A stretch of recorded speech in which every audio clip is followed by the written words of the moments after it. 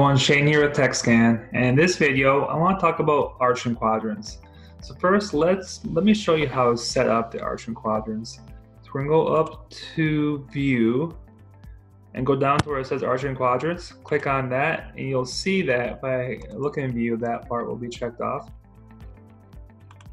And so what you're going to see here is that the Tekscan actually adds a vertical line, which you see right here, as well as the horizontal line, which you see right here. So let's say you want to set up the arch and quadrants to look at the teeth in the canines and forward, and the teeth in the premolars and back. So I can actually move this horizontal line forwards to try and maximize those contacts from canine to canine. So let's set it up right about there. And this is the only line that you can move. You can't move the vertical line, it's just the horizontal line. So what it shows you, just looking at the 2D view, what it shows you is you basically have, instead of just left to right balance, you also have 4 percentages in here that show you posterior right, anterior left, and posterior left. So you see the percentages will show up in each of these categories. Now, if you look at the graph view, you'll now see that you have, instead of just the red and the green lines, which you see kind of blended in down here, you have 2 more colors. You have the blue and an orange line.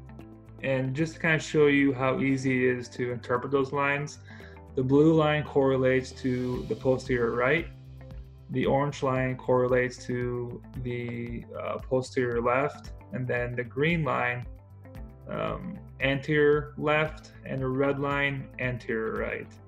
So you can use it to see if you have any forces that are higher in specific areas. So for instance, in here, the blue line's higher than the orange line. You should see the red and green lines be lower in this particular case in the multi-bite.